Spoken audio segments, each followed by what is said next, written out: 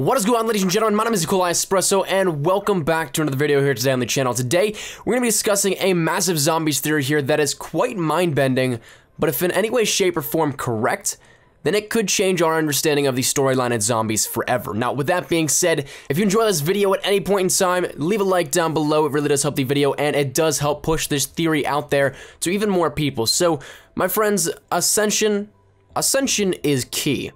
That was the name of a Reddit user that leaked some Shadows of Evil information a long while back. July 12th to be exact. Now, he claimed that he previously worked for Treyarch, that he had some knowledge of the early development of the map, and some information on the intricacies and the storyline implications all along. He said that he had been there since the beginning, the World at War days, and that this year would hold many surprises in gameplay, and who would have guessed, the story overall.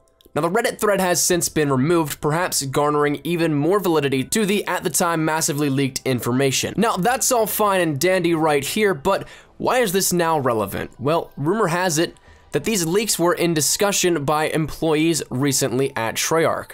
Not back then, not a few months ago, but now.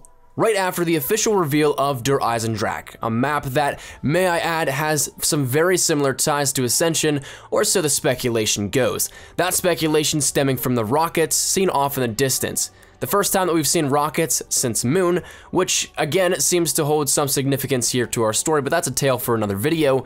And just before Ascension, those were the last times that we've seen rockets here within the Call of Duty Zombies storyline. But just to feed that speculation, if you want to look at the items in question, the rockets, look at the Ascension loading screen. It features 3 total rockets, while only one of them is in the map at all. We don't see any more off in the distance, and there's only 1 total in Ascension.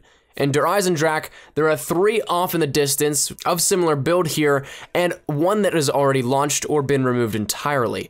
Now, I'm not trying to necessarily theorize that the one in Der Eisendrache's backdrop that has launched or is missing is the one in Ascension, because I will admit, that's quite a stretch here, but it is fairly interesting to note that 3 and 1 crossing them over, they don't fit unless you look at Der Eisendrache. Regardless, the relevancy of Ascension is in question right now. Surely a map from early 2011 can't hold massive relevance to our story today. But if you're thinking that, you might want to revisit some of our videos in the past 2 days. We just saw yesterday an Easter egg from World at War hold massive relevance to our current story, and one in Shangri-La holding relevance to this story just a day before that, so relevance shouldn't really be a question here. But if we look at Ascension in a broad perspective, why is Ascension key? What was important about the map? The biggest thing that will probably stand out is Gersh.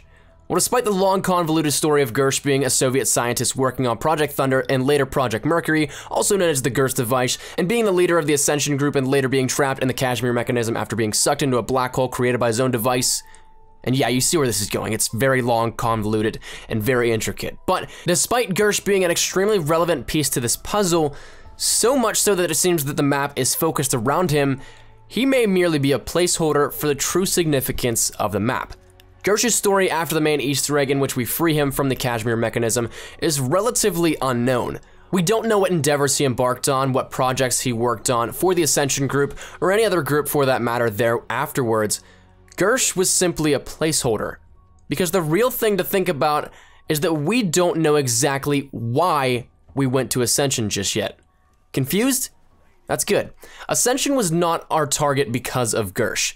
Gersh announced to the crew that the Kashmir mechanism needed to be repaired after we got there. Our characters did not know of the existence of Gersh until after they arrived at the site. When they got down on the lunar landers and came into the map, that's when Gersh made his announcement that the Kashmir mechanism needed to be repaired, and ultimately that he was there with them. So that means that they were there for another reason entirely.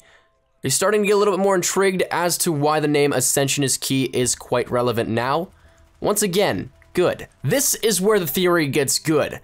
There are 2 key pieces that play in directly with the notion that this is linked directly once again to our storyline currently.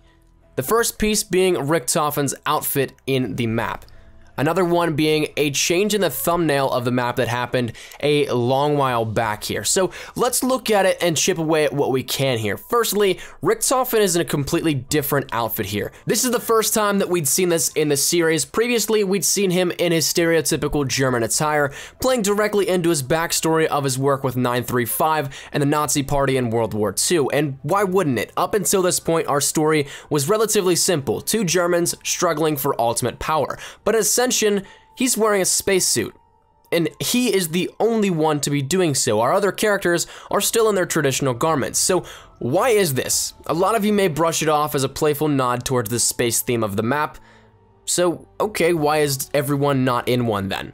Others may speculate that it might be a hint at the future map of Moon, which may be correct in a very, very minute manner. We'll get to that more in a second. Others, like me, may see where this might be going and start piecing it together. Not seeing it yet? Well, that's okay because we'll get there. Let's move on to our second piece of our clues here, the Ascension thumbnail. When the map first launched, this was our thumbnail, but shortly thereafter it changed to this on screen. The map had a few patches to it and the thumbnail then became changed to this, and I can't quite say that I was paying much attention to the community's uproar in 2011, so I couldn't much tell you if this caused too much of a stir or not. But it doesn't seem like much, does it? That's where you're wrong. Potentially, this is a whole deeper meaning to what this could essentially mean. A glitch in an image at the time may not have seemed like much, but to me it seems like a revisitation or an alteration of some sort to the map.